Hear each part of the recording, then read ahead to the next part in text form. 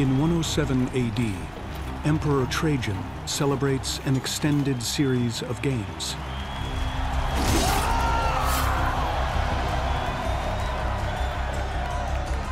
When Trajan succeeds the Roman Empire, Rome is at its greatest. It's vast, it's successful, it's rich. And Trajan really personifies that, the energy, the success, and the sophistication of this extraordinary institution. Under his leadership, the Roman Empire reaches its greatest territorial extent, 2 million square miles. Stretching from Britannia in the west to Syria in the east. The 50 million subjects of Rome believe in a wide array of different religions and gods. But one underground spiritual movement in particular is gaining momentum. The number of Christians is growing, and what started as a very small movement based around Jerusalem has now spread across the empire. Dear Lord, protect our brother Ignatius from those who would do evil to him. Amen. Christians. When they see a few of their high priests eaten by lions, they'll turn to our gods. The Romans see Christianity as a threat because of its promise to undermine Roman conceptions of how power and authority were supposed to work. A prominent Christian leader is brought to Rome to be killed, most likely in the city's amphitheater. Ignatius of Antioch, he is clearly the target of Trajan's anger because he is arrested, brought to Rome to be executed by being fed to lions, probably in the Colosseum. If these people show disrespect to the emperor and the Roman state, that's sedition, and for that, they should be killed. Public executions were supposed to teach a lesson to those who witnessed them. The fate of Christians who persisted in their belief was a capital offense. It was a death penalty offense.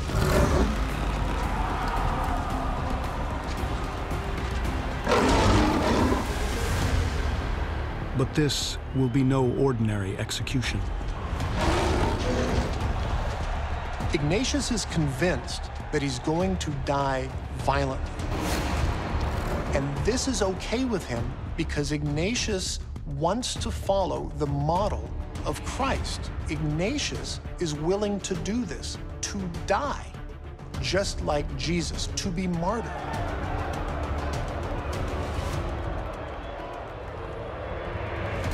While Ignatius is on his way to Rome, he's able to write 7 letters.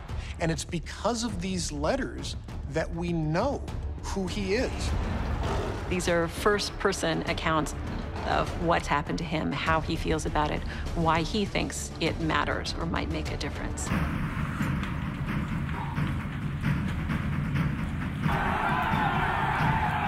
The cheers of the crowd above. Darkness and heat below.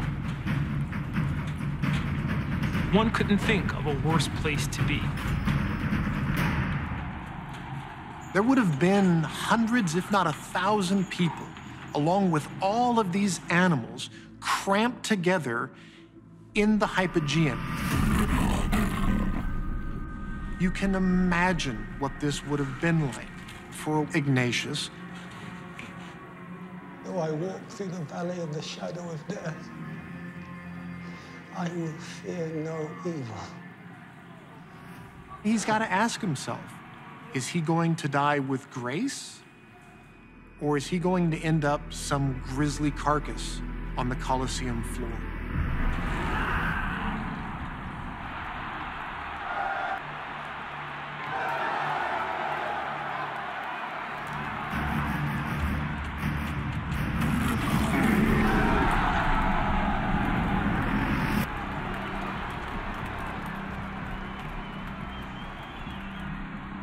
Citizens of Rome, marvel at the worst criminals as they experience the true power of the empire. The Roman judicial system was class-driven.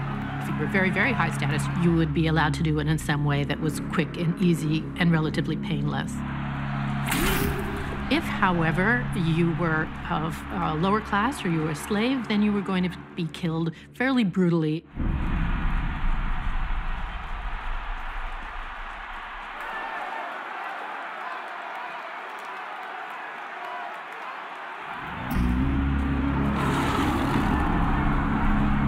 So we have the expression in English being thrown to the lions. We use it sort of metaphorically, right? But it was very literal in the Roman Empire. People actually were thrown to the lions. Christians, when they see a few of their high priests eaten by lions, they'll turn to our gods. So we have Ignatius's own words because of his letters, and they can really help us to get into his mind.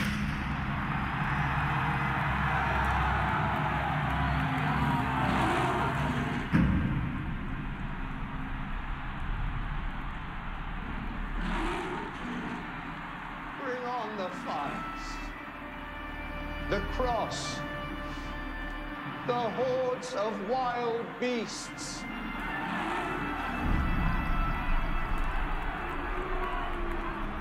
The whole phenomenon of Christian martyrdom is absolutely massive enigma in the Roman mind. Cannot understand it, just as they cannot understand the sort of joy that they see in the faces of the martyrs in the amphitheaters. The hideous tortures of the devil. He's saying things like he wants to be torn apart by the wild beasts. He wants to be ground like bread between the teeth of the lion. The language in it is extraordinarily strong and severe. Real sense of wanting to die, wanting to suffer. The wrenching of my bones. The dicing of my limbs.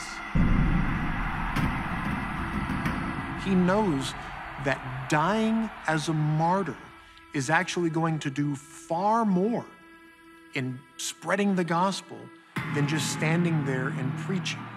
And so when they see this martyr just stand there and die gracefully, willingly, they're gonna ask, what does he believe? And when they find out, oh man, Christianity is going to begin to spread.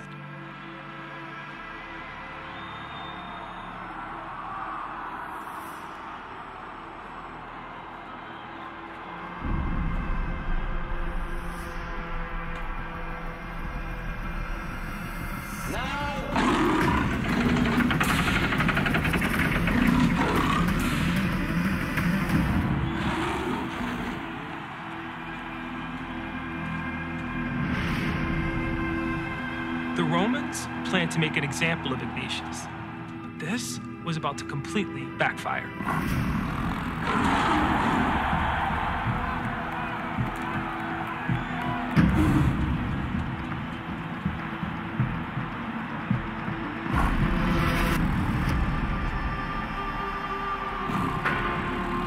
It's not touching me.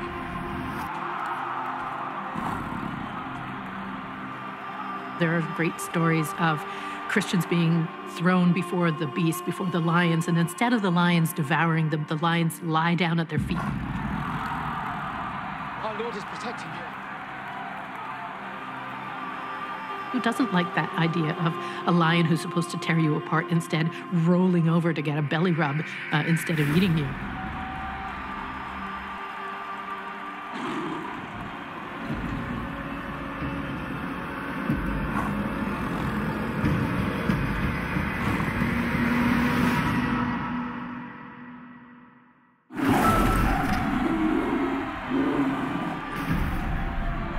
He held to his beliefs and died for it. Why? For something he believed in. And that must have been astounding to the Romans.